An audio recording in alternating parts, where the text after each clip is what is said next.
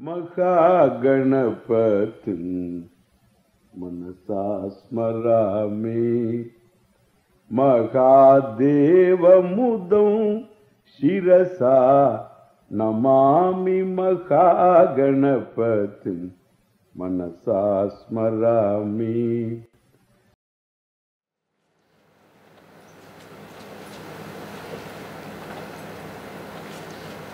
There are two types of prapti. Prapti means achievement, gain.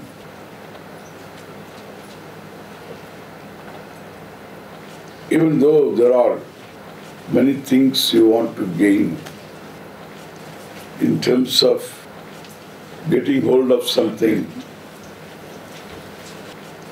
a title, money, power, you want a qualification, skill. These are all things to be gained, prapti. Then there is also getting rid of something. There is also prapti. So, yeah, a good recovery from illness, that's a prapti. So what is lost, you want to get it back in terms of health, wealth and so on. So that is prapti. So whole life is committed to prapti, fulfilling a want. So that I am wanting is constant. Kabhi I don't remember myself at the time I am happy. Otherwise, I am wanting. I need to remember myself in order to be wanting. So when I remember myself, I am wanting. When I don't remember myself, I am okay. So this is a great fact. And so now once you remember yourself and you find yourself wanting, then the answer to the problem is, when you remember yourself, you should not be wanting. Correct? Therefore, when you remember yourself, you should be happy. That is the whole struggle in life, in one sentence. When you remember yourself, you find you are wanting. You struggle. You want to achieve this, you want to achieve that. And if you can't achieve, at least you redo your hair. And what else you can do? You can't do anything. This is the only thing that is there for the time being.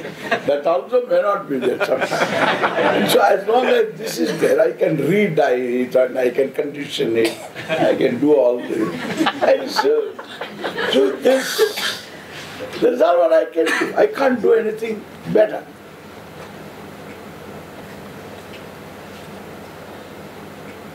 And therefore you go to a hairdresser.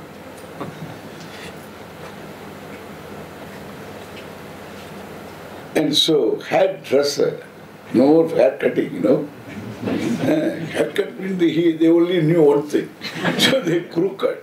So you go and sit there and then you come back unloaded. So this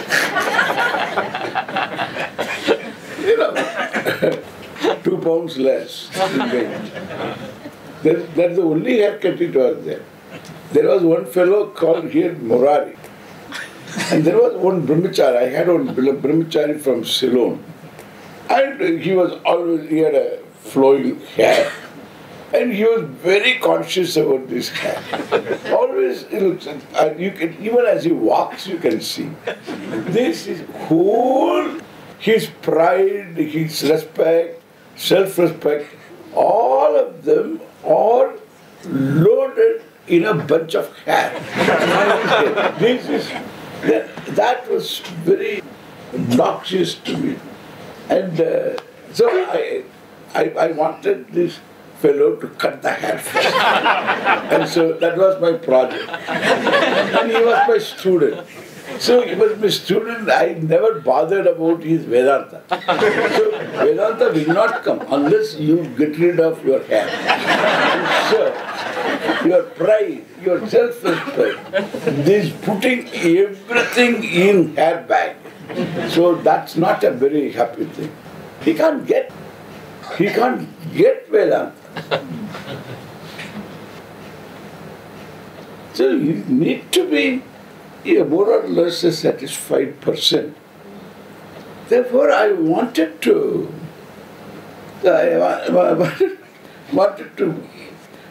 him to one time at least get rid of his hair.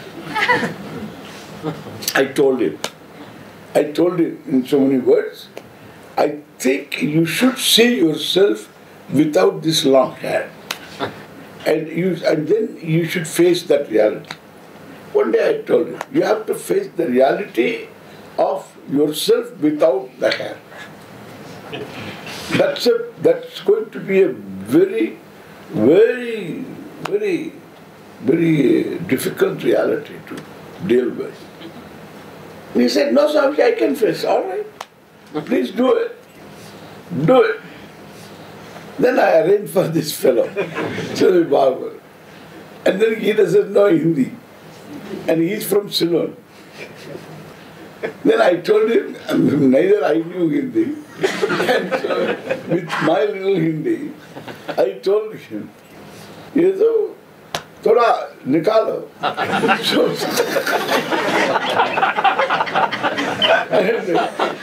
And that fellow, so he started. He had this, haircutting. Yes. That instrument. He started like this from behind. And it went all the way down. There was nothing. He only wanted to cut the hair, the length of it. But then, thoda sa nikalo, I said. And that fellow, he knows only one thing. In Rishikesh, he knows only one thing. If you go and sit, there's only one thing, just the whole thing you know. That's all he knows. You cannot go and you cannot engage a barber in Rishikesh or in Tirupati unless you are ready to completely get rid of your hair. You cannot, man or woman, in Tirupati, it's the same. Here also it is the same. So they are used to that. So especially when this brahmachari went and sat there, so he started, this fellow came running, he put his hand in the hair is all gone. So he came running to me. Swamiji, see what happened? Exactly, this is what I wanted to happen. Swamiji, I don't want to do it. Right, doesn't matter. You cut the hair and that will cover it, don't worry. It will grow. Then I asked him to cut only that much and he cut. He came back. Then he had about himself a certain courage and objectivity and found something about himself that this is not right. Then next day he removed the whole thing and came with a chutti.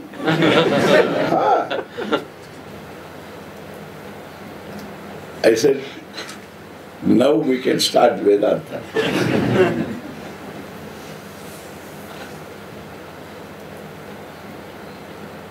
What else one can do?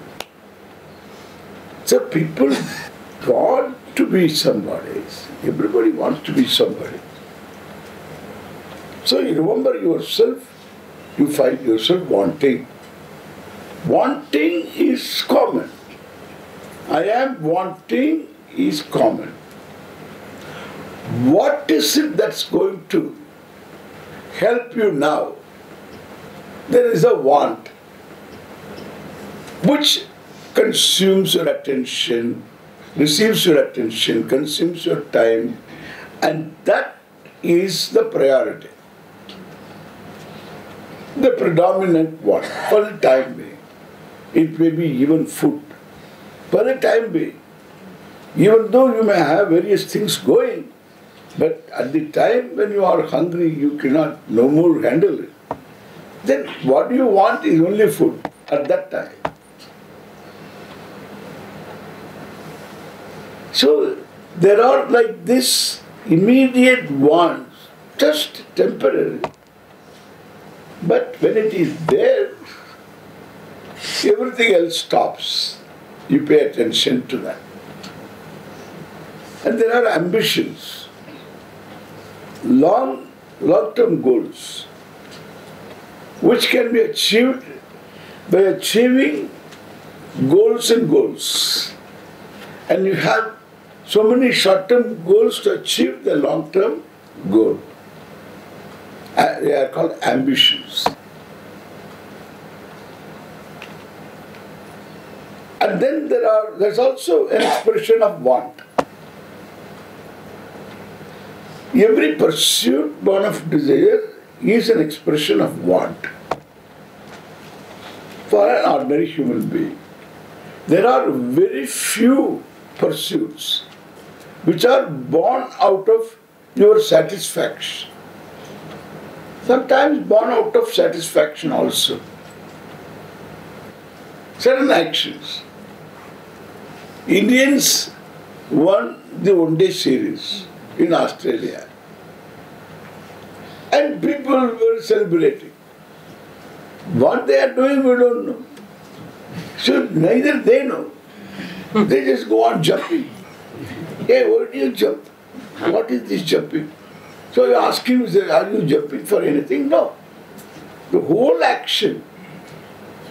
And then it's all that they do. And this champagne spraying. And if there is no champagne, then they take a bucket of water and pour on that fellow. The whole activity is meaningful. Only in this it is an expression of that joy. When you are happy, sometimes you sing a song. Very rare. Whenever you sing a song, it is a diversion from depression. Sadness. It's a diversion. You want to divert yourself. You hum a song. But sometimes when you are happy, you sing a song. So there are activities, expressions of happiness. But they are not lasting. They are there for a few minutes. Afterwards, you come back to the reality of being a wanting person. Okay, come back to the reality of wanting person.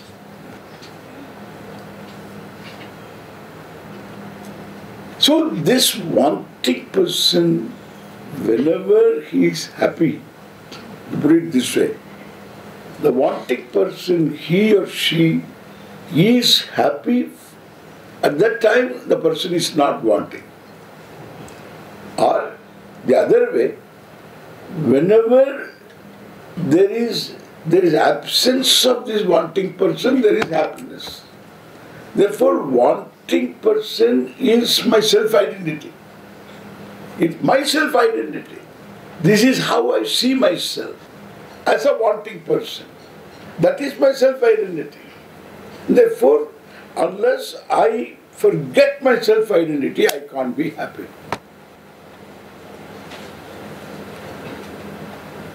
I had in my audience once, a person sitting there, one woman. And when there is an occasion to laugh, and this person won't openly laugh, with the tight lips, she will laugh all right.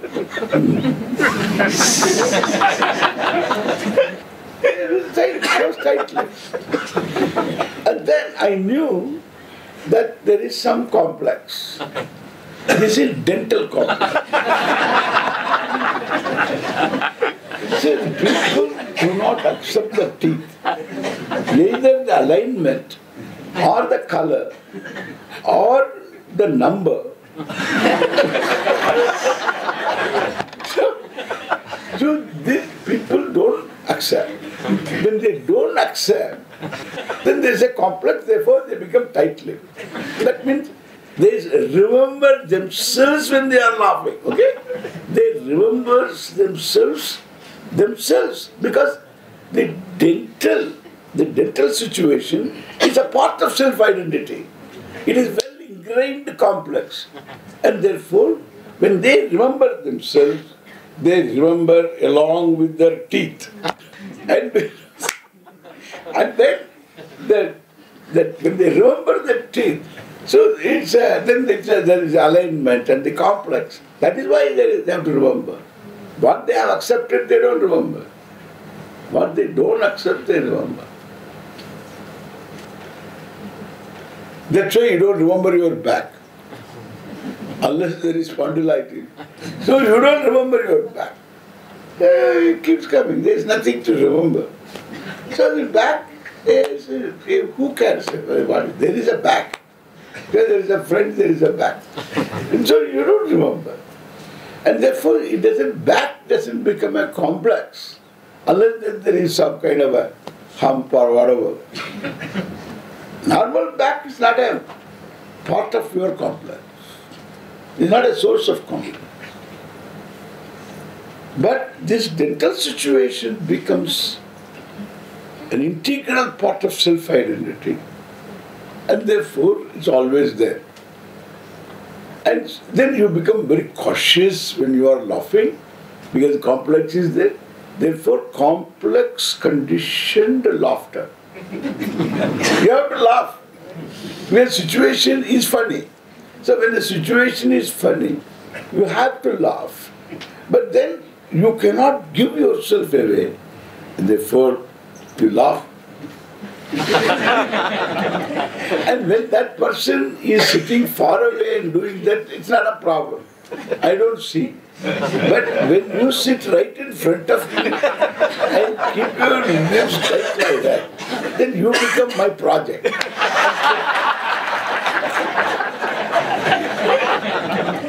So I have to make this person laugh. There is no other way. I have so many slapstick jokes. One of them will get her. Slapstick means you don't think. You have got to laugh. And that kind of slapstick, I have a few. And therefore, so when an occasion comes, I release that slapstick, there's an astram it is. And then she has to laugh. Then after laughing, she remembered, yo.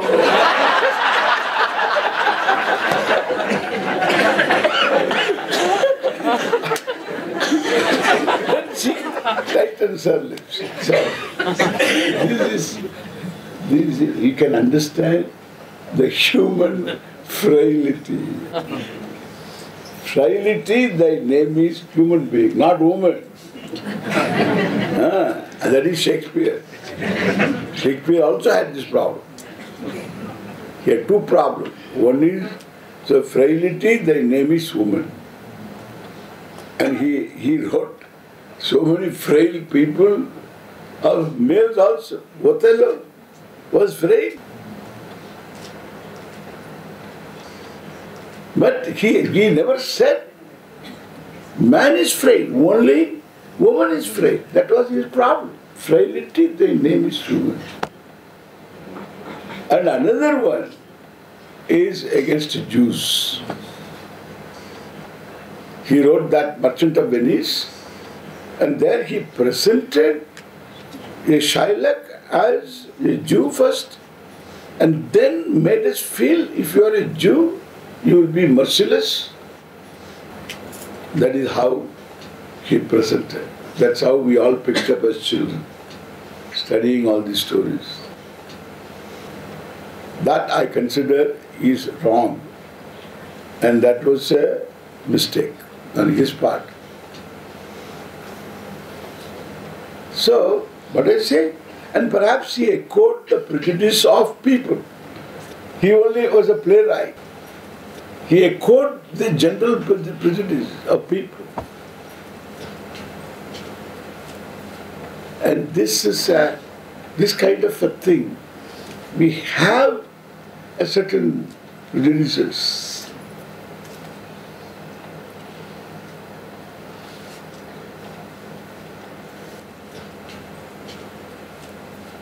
So, therefore I say, the human being is frail. Not woman is frail. A human being is frail.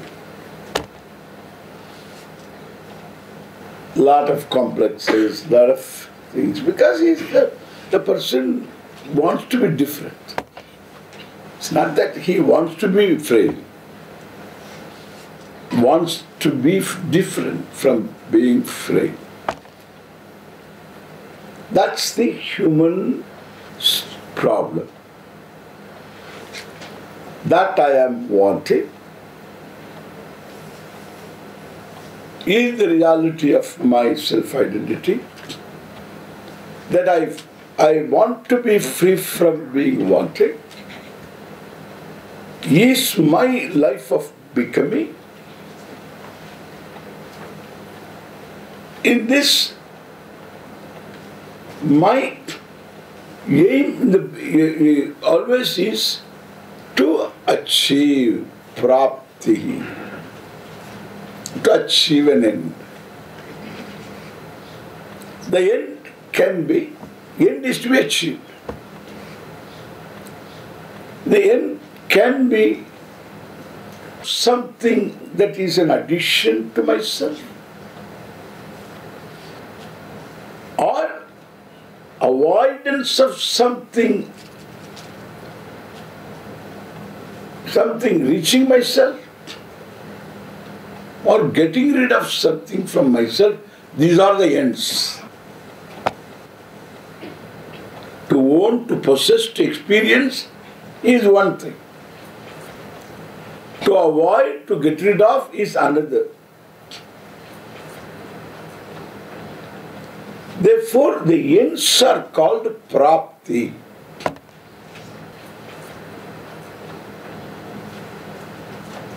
Now all human beings are covered. Okay. We sit here on the banks of Ganga, and then we have covered the whole humanity. I used to sit under a tree in those days and talk about these things. One American came, and I was talking on in time and this and that in our Mandukya. This person comes and sits there. Then there was nothing else. It's a jungle. Just you can imagine, it's very romantic.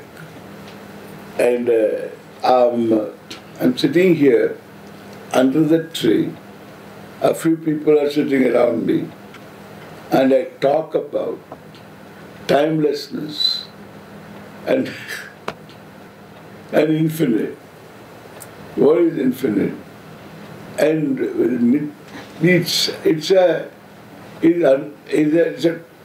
the teaching, the core teaching. And this person just walks into this class because somebody said that there is one Swami, and then from Shivananda Ashram this person walks into my class, sits there. It's something like dream come true. I go to India and discover a Swami sitting under a tree, talking English and making sense.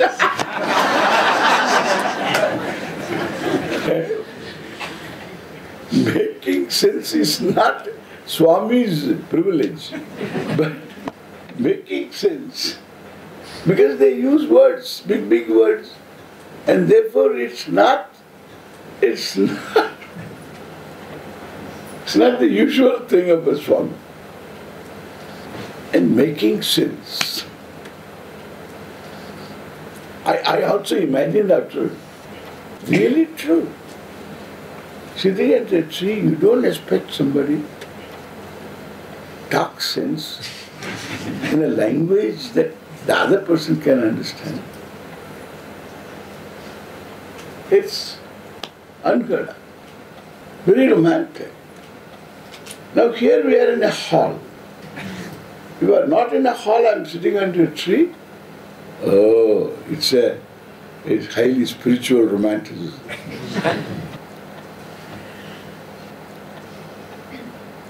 Because you read in books.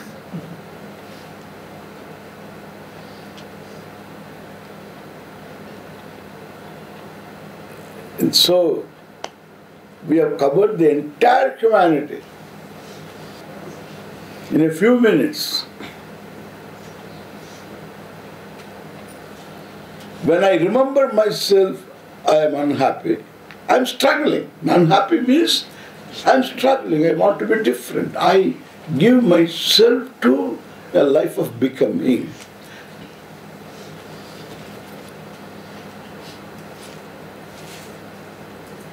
That is going after prapti. One end is down, then another end is up. This is how we live our life.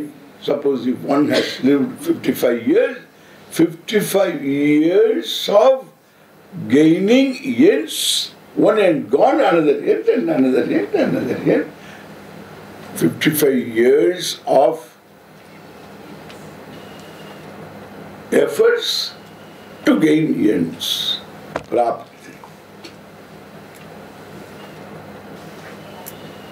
After 55 years, I see myself. Now what? Swamiji, I am retired now. Oh, retired. What are you doing? नहीं, कुछ नहीं. कभी कभी consulting. कुछ नहीं बोलेगा, then फिर कभी कभी consulting.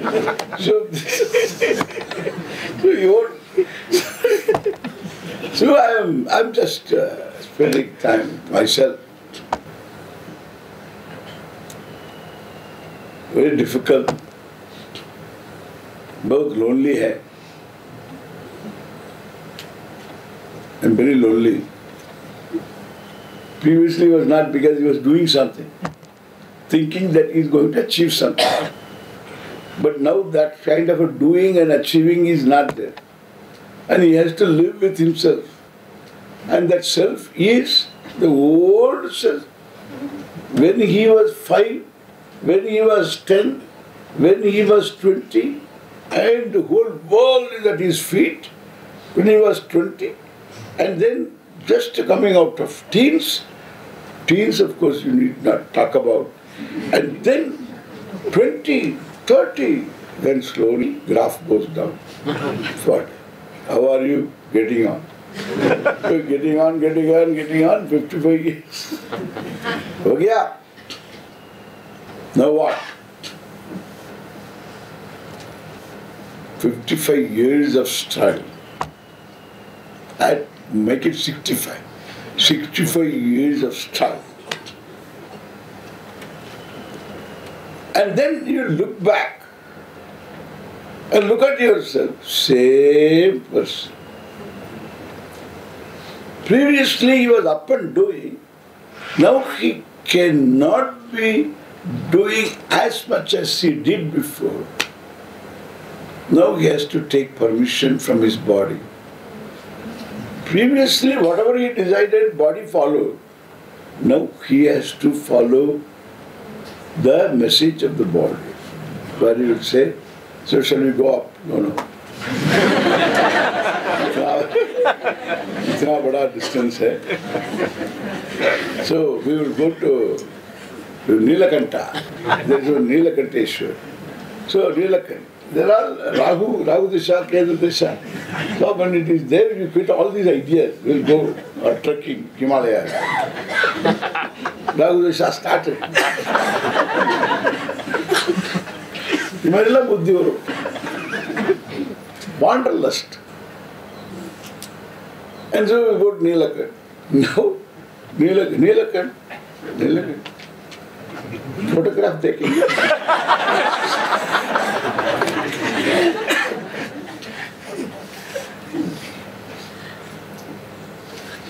So you have to take permission from the body.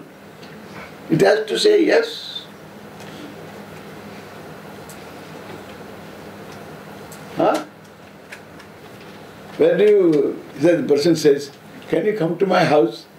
Where's your house? In the second floor.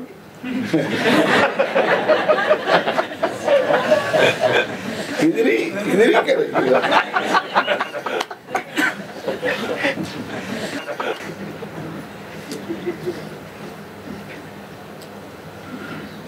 So we need to change our lifestyle, everything.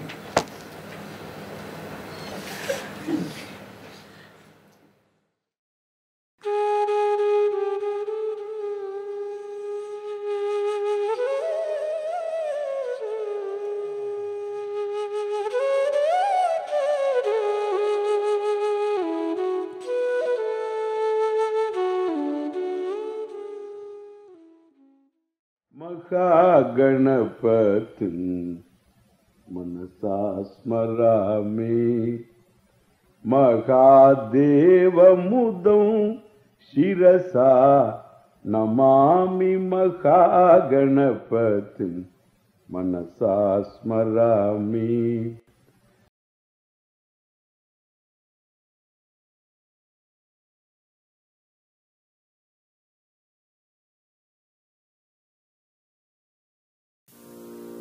Bharat Desha Hitaya Kuru Sevam Tum Kuru Sevam Tum Kuru Sevam Tum Kuru Sevam.